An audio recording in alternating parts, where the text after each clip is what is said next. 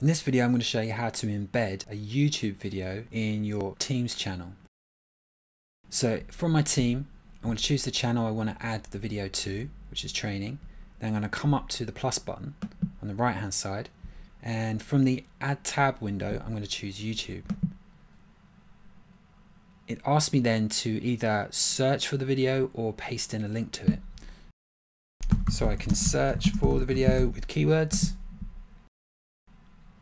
and you'll get a list of every video on YouTube with those keywords, or you can just paste in the share link to the video and it will bring it up. You choose it, click save, and then you'll get a new tab along the top here, which is the name of the video, and then the video will appear below and you can play it. What are labels? So in this video I showed you how to add a YouTube video to a Microsoft Teams tab. Thanks for watching, and if you like these videos, please share them with your friends, and don't forget to subscribe because I'll be posting new ones every week.